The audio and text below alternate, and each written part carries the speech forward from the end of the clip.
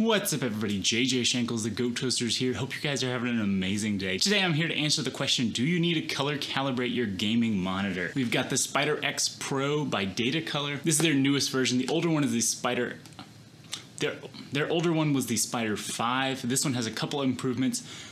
The biggest one being the speed of it. This one can color calibrate a monitor in under 2 minutes, whereas the other one I heard took like 30 minutes to an hour sometimes. Color is really important to me because I am colorblind. I am red-green colorblind, and so certain shades of red and green look like the exact same color to me. So I use things like, this is the Spyder Checker 24 I use at the beginning of videos, where I'll take it, hold it up here, and then you can match this in DaVinci Resolve to get your colors a little bit more accurate, but we're not reviewing their color checker today. We're using this. It's something you don't really see mentioned specifically for gaming monitors, that color calibration can really be important. Sure, it's a high refresh rate screen, but getting those colors accurate can make a game so much more beautiful if the colors are actually what you're supposed to be seeing. You see it so much more on the photography and videography Reddits that people are talking about color calibrating their monitors because it's really important. And for me, since I have a 2-monitor setup back here, I always kind of thought certain colors look different on the top screen and the bottom screen. So especially for a dual monitor setup, I'm really hoping this can match colors so that things look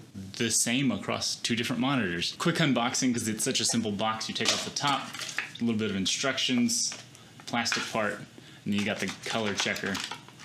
It's right here with a long USB cable, and this has got a little case that snaps onto the front there. So let's get right into it. So I do want to mention this would be better if I did it in a darker room or not in the morning. In the morning, the sun shines right through this window here, and so it really brightens up the area and really makes it hard to film, because this way overexposed side of my face will turn really dark sometimes, and then it'll get way overblown. But this is just when it's easiest for me to film videos, so you gotta make do. But I would recommend you do the color calibration in a darker room or just in a darker part of the day. In me, midday, the sun is overhead, so it's not directly shining through the window. So that's more accurate to the brightness in the room when I'm actually using the monitor. So this top one I've already color calibrated, and if you can, I like that color a lot more than this one. This one's a lot darker, maybe some greens in there, but I'm not sure. I've gone through and tried to do the manual color calibration, and after about an hour of work, I looked at it and I thought it was worse than it was initially. So first you open up the monitor's menu, you go down to general. It'll be different for every monitor, but you do want to go through and do a factory reset, and then go in here, set the brightness, contrast, and on this monitor, I set the sharpness. I set the brightness and contrast around 80 for each of those. Let me know in the comments down below what settings you use for brightness and contrast. I'd love to hear about it. And then sharpness, I take to around an 80. I like this picture of my cat for the background because there's so much detail here. You can easily see when it's over sharpened, there's the details look bad on it, or when you take the sharpness all the way down, it's just a blurry picture. And so I wish the monitor wasn't trying to do any sort of extra sharpening to it and just showing the picture as it is. So I think about 80 is what looks normal. When it's at 50, which I wish was kind of an off setting, it actually looks a little more blurry than it should. This is when you would want to turn all your response time. You could leave it at normal or fast. If your monitor has a fastest setting, sometimes that can leave some ghosting or streaking. But if you have a fast setting, I'll leave this one at fast. And here's where you can turn on FreeSync or G-Sync if your graphics card is compatible with that. And so now we're ready to calibrate. You do have to tilt the monitor up so that this can lay flat on there, because it will have to rest on the screen. So sort of like how a laptop can lean back, you have to lean the monitor backwards so you can rest it on there. In here, it does recommend that your monitor has warmed up for about 30 minutes of being on. So this one's been on for about an hour now. A big issue I found is that this USB cable won't work on some faster USB plugs. It only works on simple USB 2.0 plugs. And so your mileage may vary on various faster USB ports, but I used it on a USB 3.2 and I was getting errors. Every time I would click a button, an error would pop up. It was giving me some issue that it didn't know what my monitor settings were. So I do recommend you just keep this with a USB 2.0 if possible. And you can just step through the settings here. You can indicate which controls you have on your monitor, whether you have a Kelvin control and a brightness or just brightness controls on your monitor. It tells you to select what kind of backlight you have on this monitor, and so you can Google what type what exactly this setting should be for your monitor. I'm going to do the full calibration on this screen, but down here at the bottom, you can select to change your settings. This is where you can set what white point you want, what brightness you want, what gamma you want. So you can change those if you know what you want. Otherwise, I'm just going to leave them on the recommended settings. It tells you to set the white point at 6500K, which for this one, I'm going to set at medium. This next step to measure the brightness in the room tells you to open up the calibrator and set it flat on your desk. It's saying the room is way too bright right now and that it needs to set the brightness at 200. So this next screen, you lay this over the top, make sure it's right in the middle, and make sure it is laying flat on the screen. Click next and it'll start the calibration. Make sure you move the mouse away from the middle. It'll cycle through a bunch of colors here, and then at one point you will have to set the brightness. This is where it is, you're trying to set this point into this green. So that's where you're going for, where the white bar is right in the middle of the green. And then you hit continue, and it'll continue on with the calibration. And fast forward through all that, you click the finish, and the color calibration is done. You get to name this monitor. I'm gonna name it my ultra wide.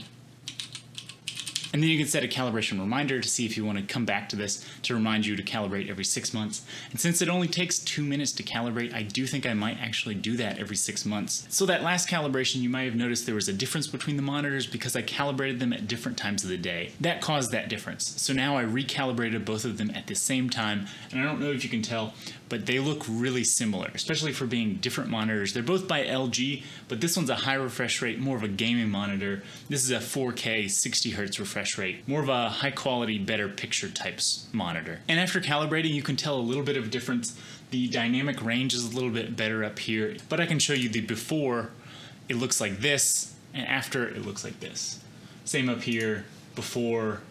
This is what it used to look like, and I thought it looked fine. But then after using the color calibrator, I would recommend after you color calibrate it to use it for a day or so. First time I color calibrated, I thought it looked way too warm and the colors didn't look natural because they were just different. They were different than what I was sort of training my eyes to think were actually true colors. And now that I've been working with it for a day, when I switch back, this just looks way too cool of colors, and the brightness is just blown up. The colors aren't accurate. I really appreciate this, especially since I'm colorblind, that I know colors are actually accurate now. What looks good on one screen is gonna look good on the other screen, and it's gonna look the same, which was something I'd always kind of been struggling with. Having two separate monitors, things would just look different. Then this last page does give you a score of how your monitor checks out on the full sRGB range, and it shows how this monitor is not as good as this one. This one covers 99% of the sRGB gambit, while this one only covers 94%. So the colors aren't as good, but now they are accurate, even though it doesn't cover that entire range of colors. Now on to the question of, does it improve your gaming experience? It won't get you more kills, it doesn't give you more frames per second, but I do think it gives you more accurate colors. And so it depends on what you want out of your game. If you don't really care about the picture quality of the game, and you're really just wanting that high refresh rate, if you play some CSGO, Fortnite, and you're just going for a high refresh rate experience, then colors won't really change it. But especially for cinematic games, or if you just enjoy the overall visuals of a game. Overwatch is a game I play a lot of, and after color calibrating it, the menus look different now. These menu tiles look so much more accurate, and I can actually tell the difference between some colors that I wasn't able to differentiate before. So I think it does come down to what kind of gamer you are and what experience you want out of your games. But if you're going for color accurate gaming and you want to see the full cinematic quality of your game and want to experience every single color in its true, and you want to see every color in its true essence that the creators designed it for, I would recommend this. And I was surprised at what it did, even for a gaming monitor. Like I said, it doesn't cover the full 99% of the sRGB gambit, but even in that situation, it does give you really good, accurate colors. And it brings a new life to some games that I've played so much before. But that about wraps it up for this review. I put an Amazon affiliate link down below. If you click that, it does support this channel at no additional cost to you. And if you have any more questions or comments about this, make sure to put them down in the comments down below. And while you're down there, if you would hit that like and subscribe button, it really helps this channel out with the YouTube algorithm. But anyway, I hope you guys have an amazing day, and I will see you again in the next episode.